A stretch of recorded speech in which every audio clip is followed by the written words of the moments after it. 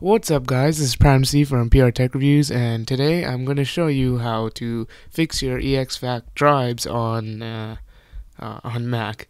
So, let's get started.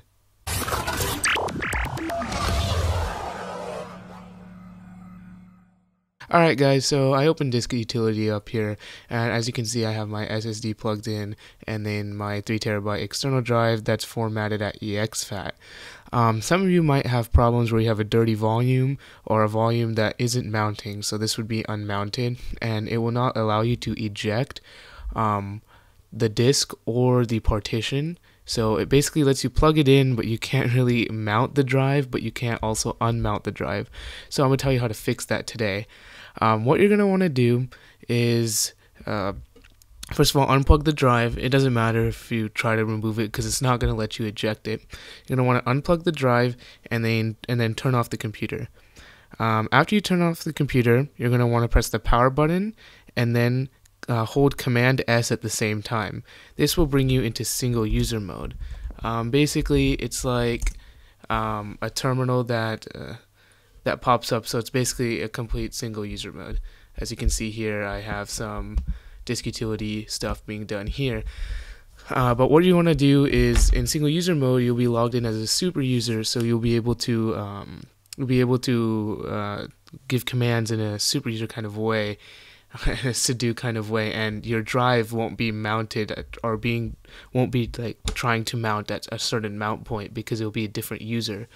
So what you're going to want to do is then run a kind of like a check disk for Mac. I'll have the actual command you need in the description below, but you need to know what your disk number is and what the partition is. Normally, the disk number is if you have a hard drive inside and then you have an external plugged in, only one external plugged in, it's usually going to be /dev/disk1, and then you need to see how the partitions are listed. I'll have a link in the description to show how you can find the list of the partitions, but otherwise you just have to run the command fsck _exfat/dev/disk1s1. That will do a check disk and hopefully fix your errors.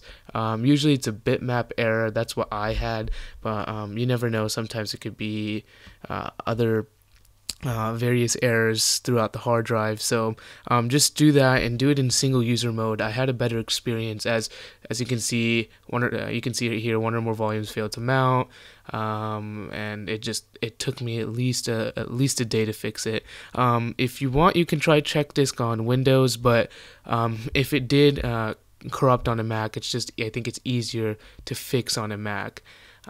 Just because that's where it's trying to mount to anyways. It will take about 20 minutes, especially for 3TB wise. It took me about 20 minutes, so depending on the size of your drive, that'll see the time it takes to actually complete the command.